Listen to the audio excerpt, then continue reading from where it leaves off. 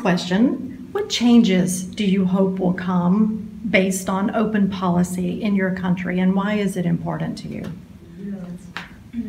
Now that the amendments to the law are adopted, so we are hoping that we can further develop this direction. So we hope to work with universities and with the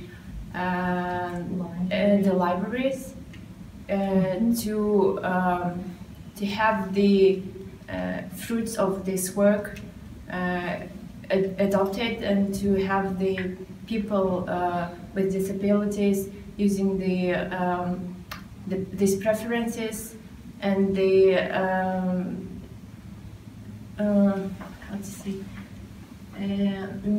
and have the opportunity to have the access to the resources and to open educational resources. So we have a big work to be done for further years, and we have some partnerships with the libraries and universities, and we are going to work closely with them.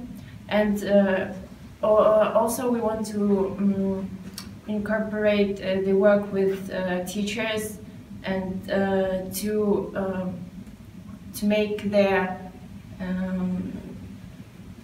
communities to exchange the aware among them. Contribution. To contribute their work and their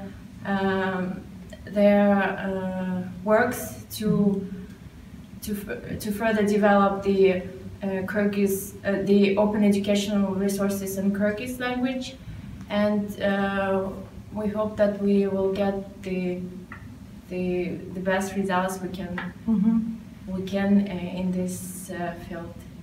Fabulous.